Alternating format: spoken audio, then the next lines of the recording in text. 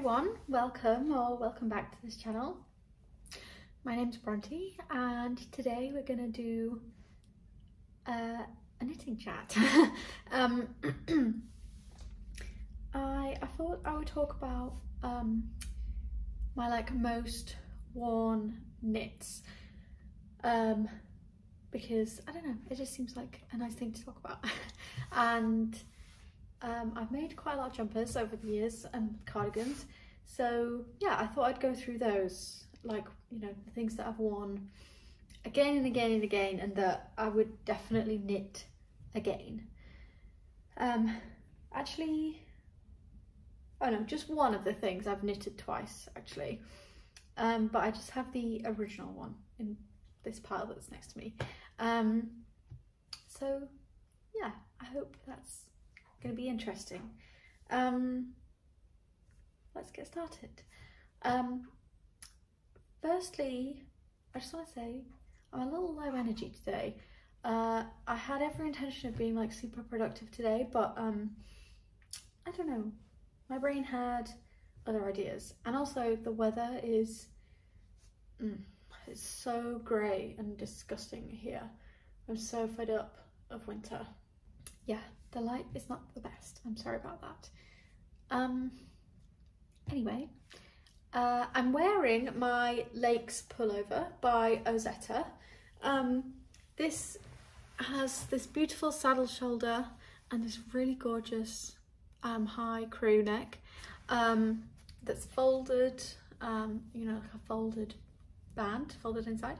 I knitted this in Derirum Natura Gilead in the colour Amaranth. I have to say, can you see that? I think you will be able to. It's peeled quite badly and I'm really disappointed. I've always sing the praises of Gilead on this channel, and I would still, because it's a beautiful yarn and it comes in so many nice colours, but my experience of it is that the quality of it slightly differs from batch to batch. This batch pilled loads, and I've got things that I'll show you that I knitted in Gilead literally years ago and there's not one pill. Anyway, who knows. I love this sweater. I knitted the size 2 and it fits very nicely, oversized. I definitely want to make another of these, but I think I might make it a bit longer. Maybe my preferences are slightly changing and I just want the sweater that little bit longer.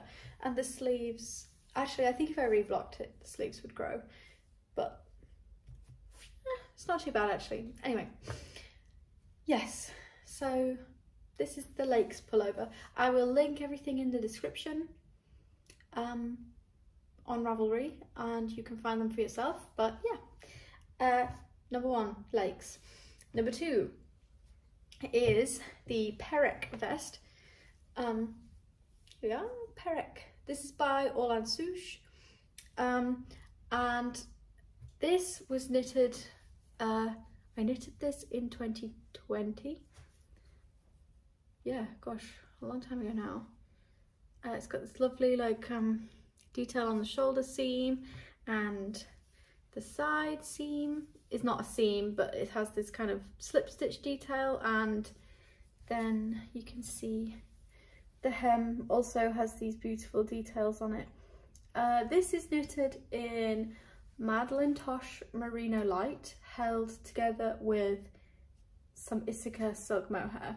I wear this all the time.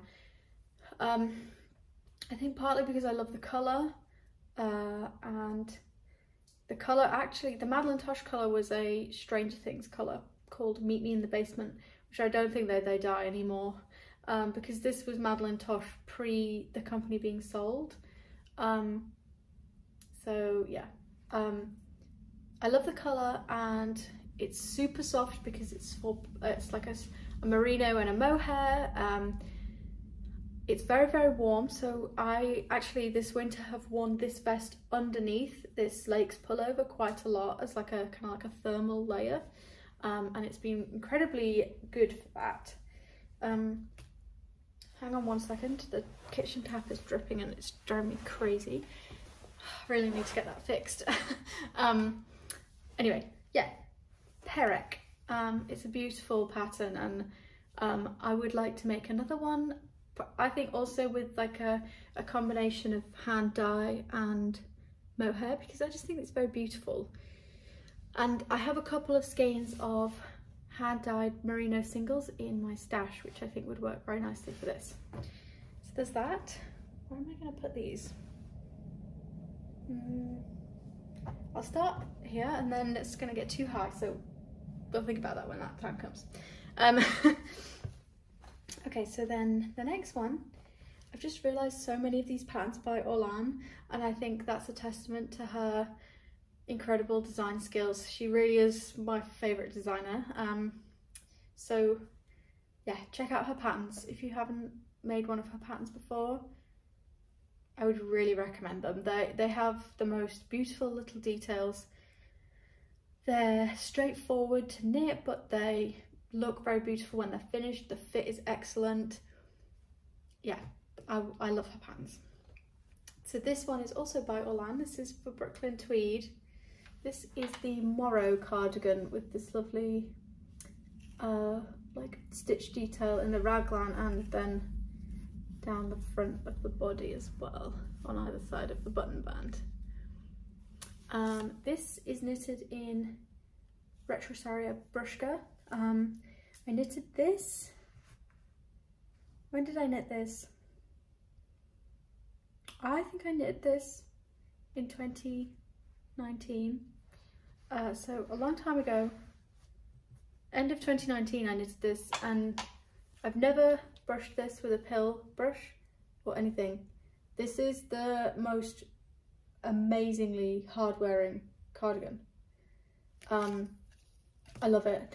I wish I had more of the yarn, because I would have made the sleeves longer, because they're a little short now, because I always used to make sleeves too short. I feel like lots of my like older things that I knitted, like pre-2020, the sleeves are too short for my liking now. So that's annoying, but maybe I will add a different coloured cuff or something. Maybe I'll do that. I have been meaning to come back to this and alter it, but I love it. It's such a nice cardi, and the brushka is very lightweight, so it makes it's something that's warm but light. So yeah, I really like it, and I like the blue buttons that I chose for this as well. I think those set the kind of rusty orange off really nicely. So this is, yeah, Morrow cardigan by Orlan Souche. It's a Brooklyn Tweed pattern, but it's Orlan's pattern, but it's been released in a Brooklyn Tweed collection. So that's Morrow. I then have Canvas. This is a pattern by Orlan Souche. Again, it was released as a Brooklyn Tweed pattern. Also, I should say, for Orlan's patterns, all the three that I've mentioned so far, Morrow, Perec and Canvas, I did as test knits. And I have one more in this stack that was a test knit from Orlan, because I'm on her test knit list and I just love her patterns. I pretty much always join her test knits when they're available.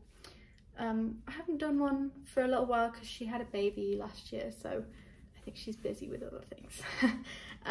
But this, all my knits end up covered in my hair. I think I have such long hair it sheds.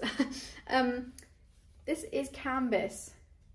So this is an all over texture. Cable goes down the back as well. This is an all over texture jumper. It's got cable down the sleeve, and then yeah, the body has this texture in as well. I knitted this in Durham Natura Gilead. I think you'll be able to see this is held up pretty damn well. This I knitted in right at the beginning of 2021, so actually 2 years ago. Oh my god, yeah, 2 years ago, and it looks great still. I really love this sweater.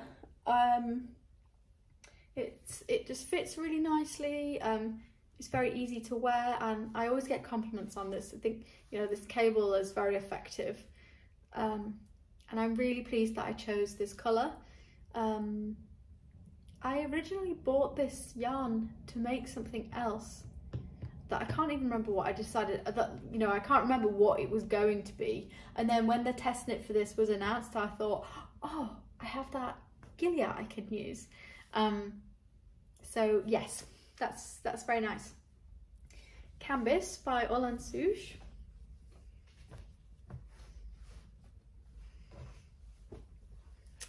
Okay, next one is another Olan pattern.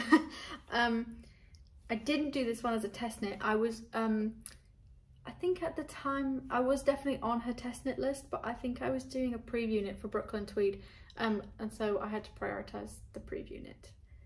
So yeah, I'm just gonna drink tea because I made a peppermint tea for this chat. Okay. This is Bonnie by Olan Souche. It's a really simple top-down raglan cardigan in like a, I think the gauge is kind of an Aran weight gauge, to be honest.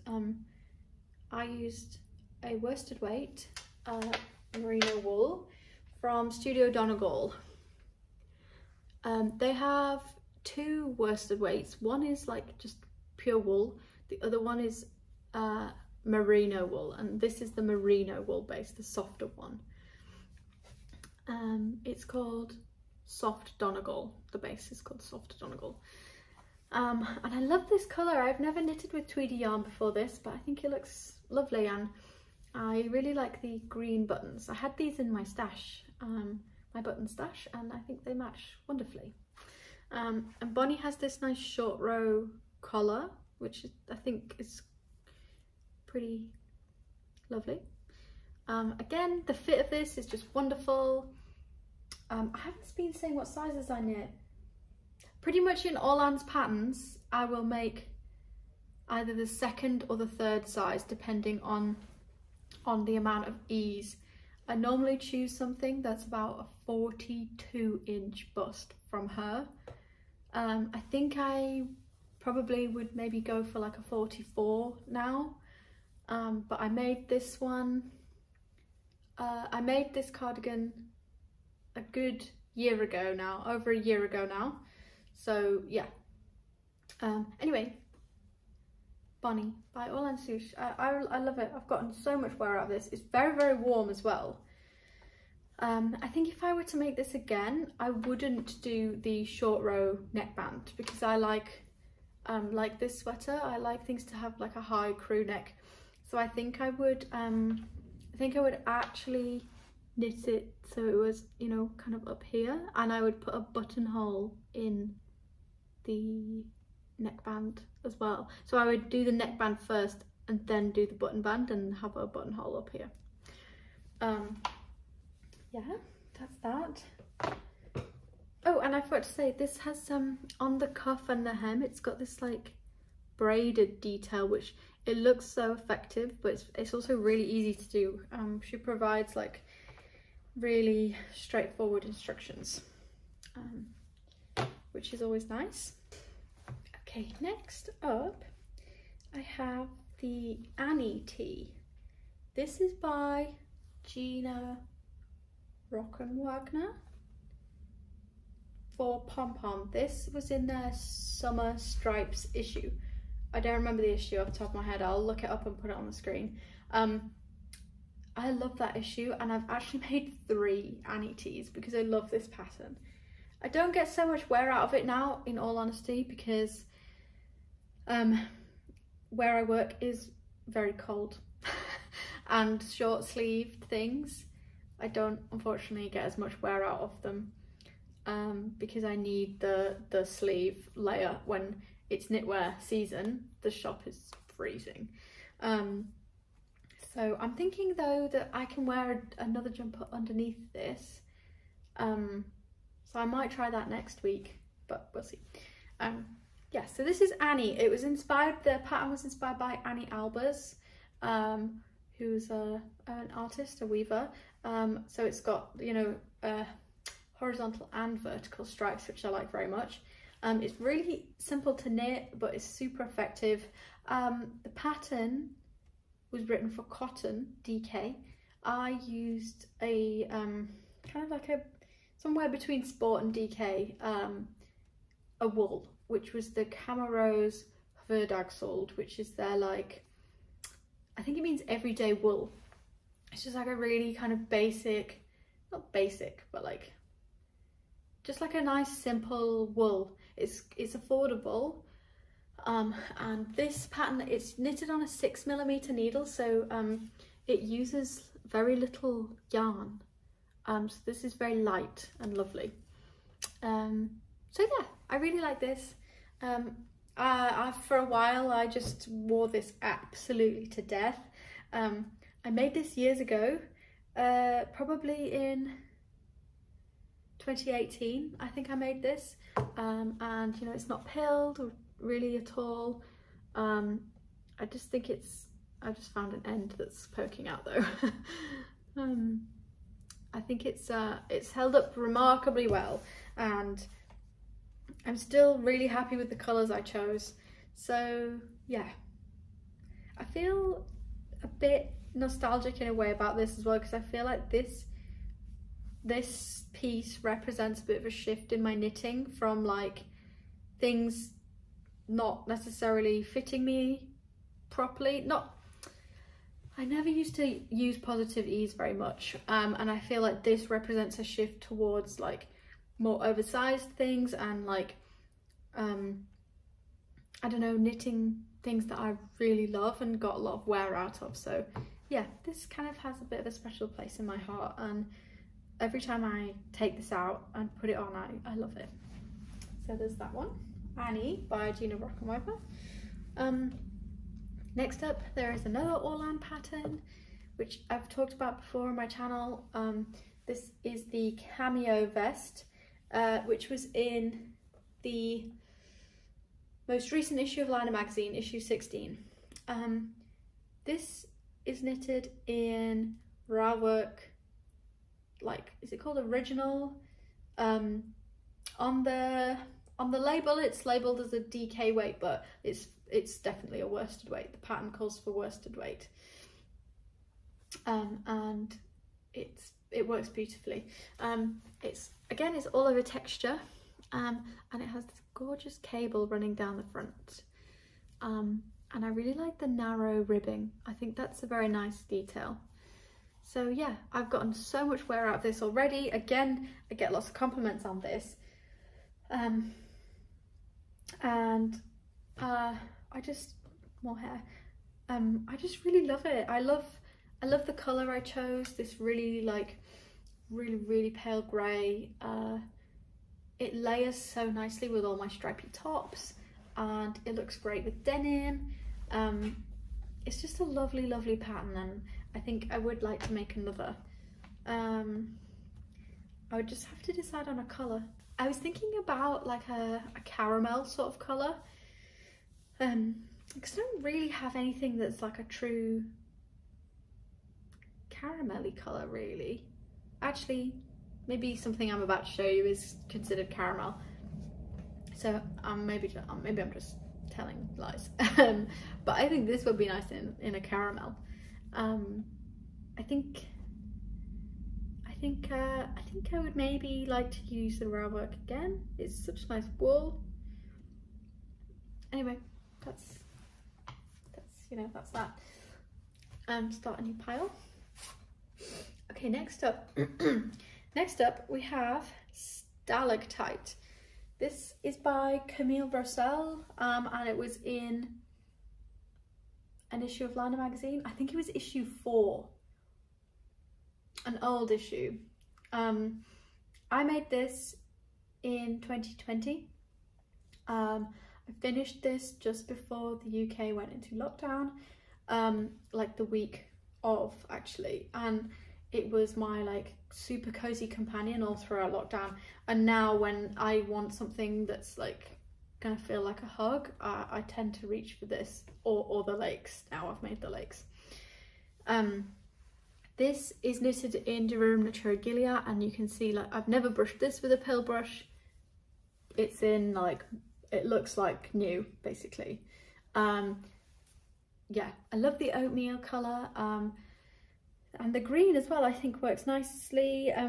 The green is 2 yarns. It's an Issachar silk mohair in like a bottle green colour, held with a strand of viola yarn in a DK base that I don't think she does anymore, that I was able to get at like an event that she did when she brought out her book. So yeah, it was like left over because I made a hat with it, and I'm pleased that it's also in this sweater. I don't really think you can tell that the yarn is hand dyed, to be honest, but that's, I don't really care. It's like the colour, I thought it went well with this. So yeah, this is in the size 2. I think if I were to make this again, I might make a size 3. I do still like the fit, but I just, as I said I think earlier, I just really like quite a lot of positive ease now. So yeah, yeah, love this sweater. I think it's a nice pattern. The only thing is that it's really annoying trying to keep the stalactite pattern consistent down the sleeve with the decreases, because the pattern is a little vague about that. I found the sleeves a headache, honestly, but they were worth it because it's such a nice pattern. So yeah.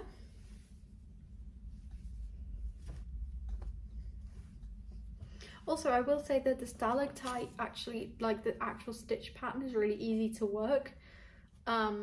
It looks really I think people, when I wear this at work, people think that it's complicated, and I kind of explain how it's done, and they kind of think, oh, okay, yeah. So yeah, I also like that it has a 4-stitch raglan. I like that wide raglan seam. I think that's nice. Next we have my Albini cardigan by Orlan Souche. This is the one I was saying is probably considered caramel, right?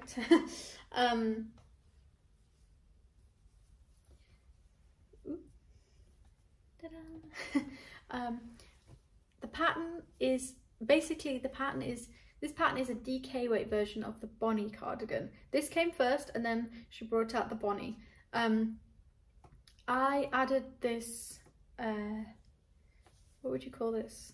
I don't know, like this fold collar. I added this to the pattern because I wanted a neat little cardigan with a fold collar, and this really fitted the bill. Like, oh, I love this cardigan. I actually wore this to work yesterday. I love it. I think it goes with all my clothes, and I used a really soft wool. It's in West Yorkshire Spinners Blue Face Leicester DK in the colour Umber. And I bought this yarn when they introduced the dyed shades, because this yarn previously was only available in 3 undyed shades. And then maybe a year and a half ago now, they introduced dyed shades to the range, and I instantly just fell in love with this one. It's so soft, and it's really tough wear. It's really hard wearing. This pattern also has that lovely braid detail, the same as Bonnie. Can you see? I'm not doing a very good job of showing it. And I love these buttons too. I used buttons from Pigeon Wishes shop. The lady who runs that shop, Meg, is so lovely, and I've met her a couple of times, kind of at work actually, and yeah, we occasionally kind of talk on Instagram, and she sent me these buttons for free, which was so kind. She makes such nice buttons. Let me show you again. They are like, these are resin ones, and yeah, they've got several colours in, but one of the colours that runs through is kind of this caramel. I think these ones are called like something to do with chai, perhaps, you know, like a chai tea sort of thing. But yeah, she sent me these ones, and then 2 other sorts of button. One's like this same sort of concept with the Marley type thing, with like a cream, and then with a gold, like a mustard, and then one set is kind of pink and blue and red, sort of similar sort of thing. Really, really nice. I'm just gonna drink some tea again. Sorry, my throat's feeling a little dry. So yes, this is Albini by Orlan Souche, and again, I would like to make another one of these.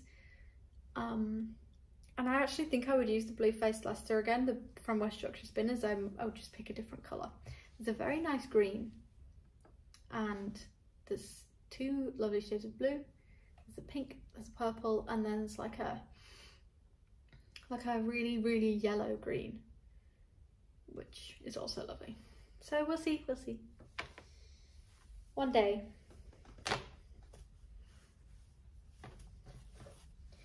And then lastly but not least, last but not least, I want to show you the Mina No sweater, which is by Noriko Ishikawa. This is actually, I feel like maybe this is slightly a wild card in this video, because I finished this sweater a couple of weeks ago. So it's, you know, like some of these things are from years ago. This is not. This is basically brand new. However, I've probably worn it 10 times since I finished it. I really like this sweater, and I'm planning another one again. The pattern states sport weight. I used a light DK, which you could argue is sport weight, but I used a light DK, and I think that the West Yorkshire Spinners Blue Faced Leicester would work really nicely at this gauge. It's a 21 stitch gauge. I think I actually measured this sweater, now it's washed and blocked. I think I actually ended up working to 22 stitches, which is fine. But yeah, I think the Blue Faced Leicester would work for this pattern. And because it's so soft and it wears nicely, you know, that's a great bonus as well. So this is the Mina No. It's got some nice details around the neck. Honestly, I think this is the most simple thing I've ever knitted, but I feel like my wardrobe needed it. I don't have anything in this shade of blue. This is Retrosario Vovo. I only needed, I had to go into a 7th ball, but that was like basically for like the second sleeve cuff. That's when I went into the 7th. So it's really lightweight. So that's just over 300 grams of wool. I did significantly shorten the body, which is why I was able to get away with such a small quantity of wool. But yeah, it's beautiful.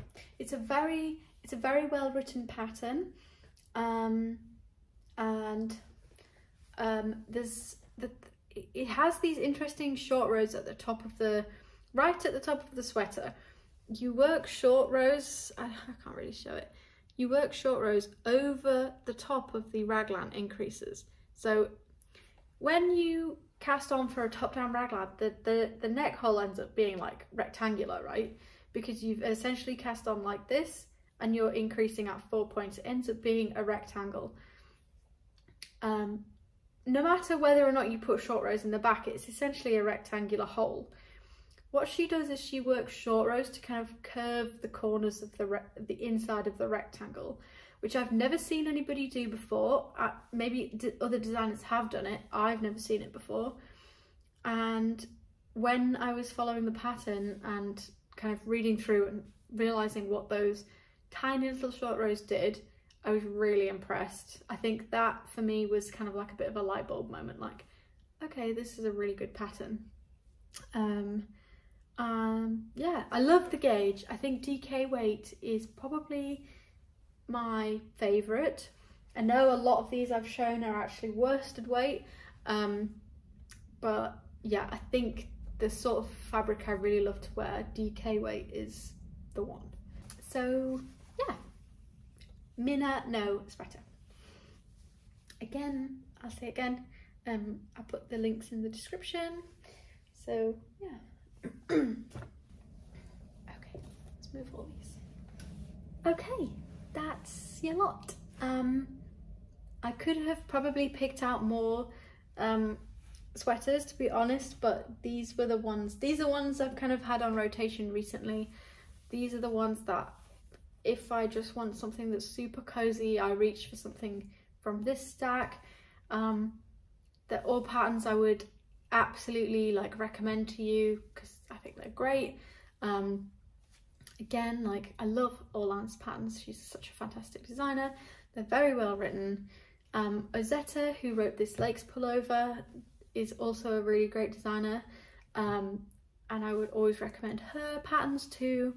I do think they're more for intermediate knitters purely because Ozetta, Hayley, her name is, she uses lots and lots of short rows in her patterns, and I think if you're not so comfortable with short rows, then you know they may pose more of a challenge for you, but it just means the fit is excellent. So yeah, that's it. Thank you so much for watching, everybody. I hope you enjoyed this little kind of like a knitting update. I know I haven't done one for a while, and I know that lots of you like my knitting updates. If you're still watching, I would assume that maybe you do like my knitting updates. So yeah, I'm really grateful. Thank you so much. I will take a moment to also kind of do a little bit of self-promo and tell you that I have started a Patreon. There will be a link in the description, and I'm really excited about it. I kind of want the Patreon community to be an extension of my YouTube and my Instagram, but kind of in more of like a community sort of way. Yeah, I don't really know how to talk about it, but I will try. I feel like it's going to be a place that I really want to share some things that are a bit more personal, more about my life. I'll do weekly planner updates. Those will go out on Fridays. I want to do kind of bi-weekly knitting updates. I'm thinking it would be nice to do posts about like knitting pattern roundups, knitting patterns I've seen in the past month or so that I think are nice or that I would want to make, kind of adding them to like an imaginary queue, you know. And yeah, I'll talk lots about stationery, planners, and yeah, anything else. If you're interested, you know, please suggest things you want to hear about from me, because I really like that too. You know, hearing from you all, because you're who I make this content for. So yeah, yeah, the Patreon is £3 a month, and yeah, it will be quite a lot of, hopefully quite a lot of content every month. So I would love it if you had a look, maybe joined. No pressure, but it's there now, and I'm excited about making content on that platform. I am a patron of several people on Patreon, and I really like it as a platform, as a consumer of content. I really like it as a platform. It feels quite cozy, and that's what I want my kind of content to feel like as well. So yes, that is self-promotion over. Okay, yeah, thank you so much for watching. I will be back next week. What am I doing next week? Next week I think is going to be a chat about my commonplace system. So if you're interested in that, that will be next week. It would be lovely if you could join me. But yeah, thank you so much, and I will see you in the next video. Bye everyone.